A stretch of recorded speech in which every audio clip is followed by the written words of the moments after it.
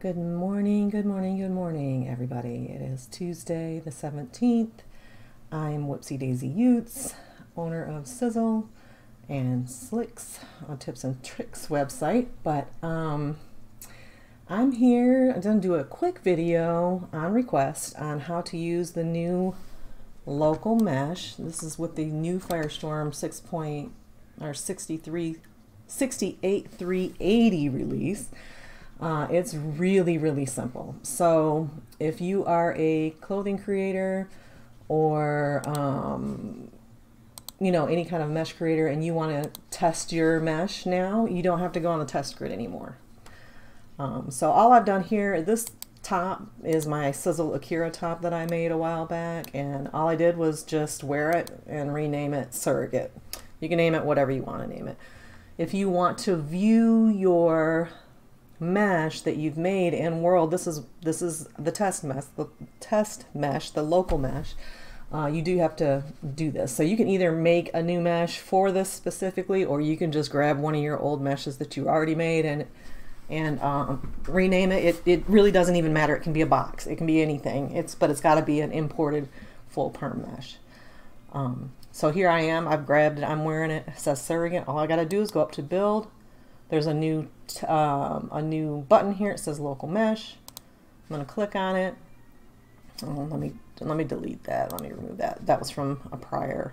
So I'm going to go look into my files. Where is that I made? And it's right here. This is a bodysuit that I made yesterday. It's definitely a work in progress. Kind of looks like crap, but I'm just showing you how to make this work. And all I'll do now is hit apply. And I'm wearing the bodysuit. So I can, stand here and critique my work here and, make changes to it or whatever. And then, bring in and reactivate a new mesh after I've made my, corrections or whatever. Also, if you don't want to, if you're not a creator of rigged mesh, and you just want to see what the item looks like in World, you do the same thing. Just go Build, Local Mesh, find your mesh. I'll just re-add it here. Here it is.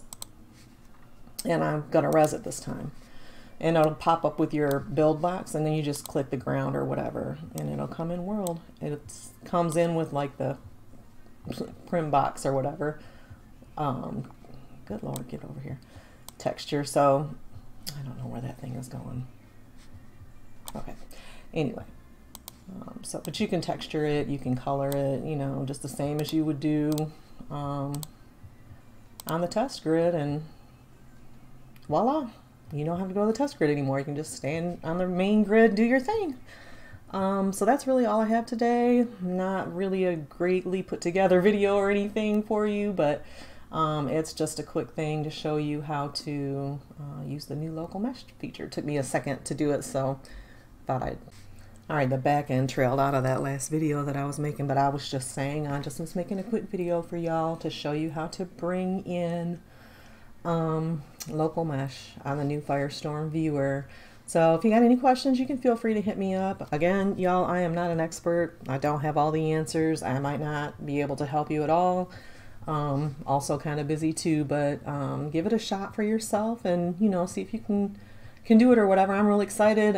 This is a great movement forward for Second Life. I'm very happy. I've been creating since I think I stayed up till 4 o'clock in the morning creating, and I got right back up in the morning and went right back to it again. This is very a very much easier workflow.